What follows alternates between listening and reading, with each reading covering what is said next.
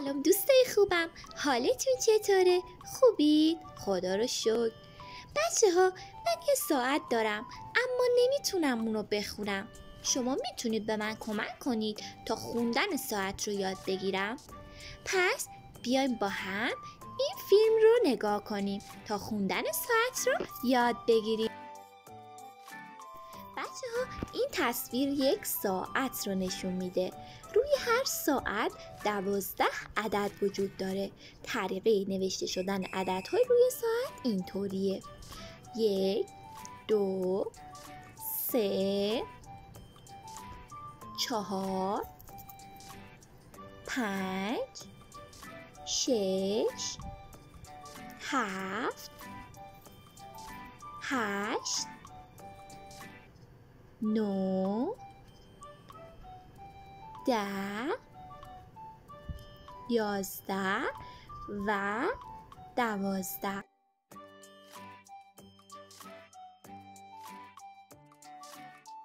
روی هر ساعت 3 عقربه وجود دارد: عقربه کوچکتر، عقربه ساعت شمار، عقربه که یکم بزرگتره عقربه دقیقه شمار و عقربه بزرگتر از همه عقربه ثانیه شماره. بچه ها، ما توی این درس با این دو عقربه آشنا میشیم. عقربه ها درون هر ساعت گردش می کنند. جهت حرکت عقربه ها درون یک ساعت به این شکله: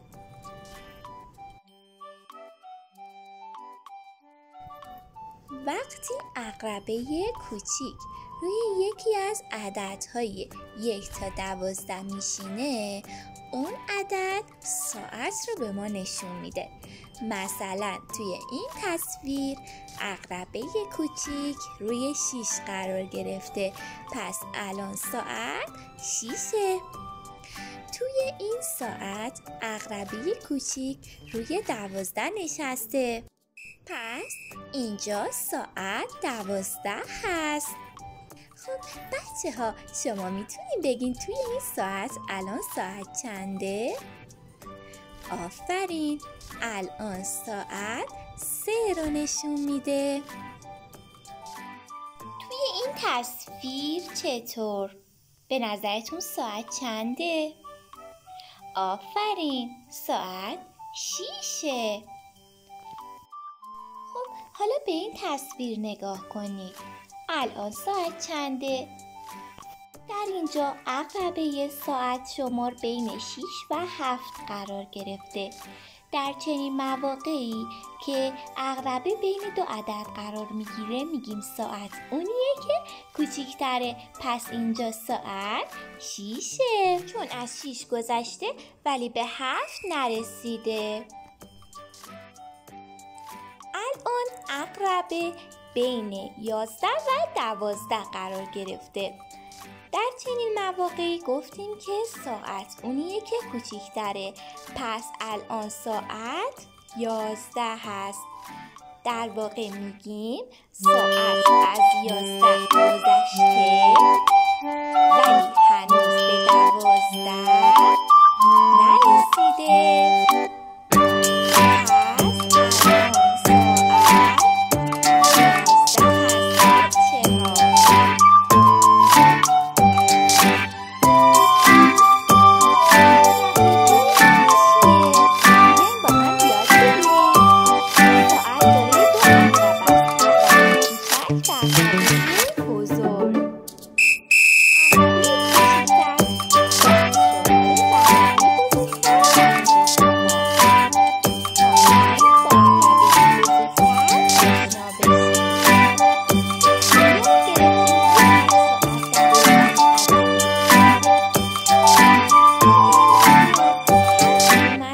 قسمت ها رو به 5 قسمت کوچولو تقسیم کنیم، هر قسمت 1 دقیقه رو به ما نشون میده. ما اینجا بین 2 تا 3 رو هم تقسیم کردیم. به هر کدوم از این قسمت های کوچیک 1 دقیقه میگیم. به این there are 5 minutes between each of these big numbers. So when the minute hand is at the 1, 5 minutes have passed. 5 تا به سمت جلو عقربه حرکت میکنه. به این صورت که میگیم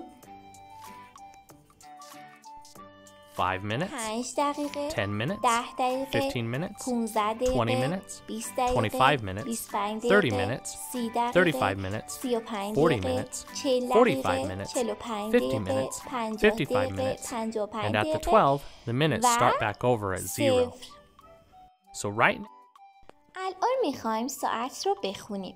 عقربه کوچیک روی 12، پس ساعت 12 و عقربه بزرگ روی عدد 1 قرار گرفته که گفتیم 5 دقیقه رو نشون میده. پس ساعت 12 now و the 5 time is دقیقه 12:05. هست. The hour hand is at the 12, and the minute hand is pointing at the 1, which is 5 minutes. Let's look at another one. حالا یک مثال دیگه. Remember, we first look at the small hand for the hour. It is halfway between the 3 and the 4. So with just the hour hand, we know it is 3 o'clock. Now we look at the minute hand. It is pointing to the 6. Does that mean it is 3 and 6 minutes?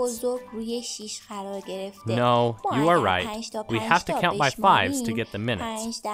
Let's count. 5, 10, 15, 20, 25, 30. 30 minutes.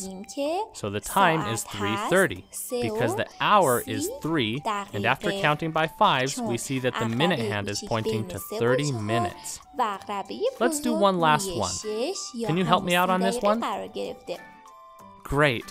Okay, you caught me sleeping earlier because my bedtime is 8 o'clock at night. When I saw the big hand pointing to the 8, I thought it was my bedtime. To get the correct time, we need to look at the hour hand first. What number is the small hour hand pointing to?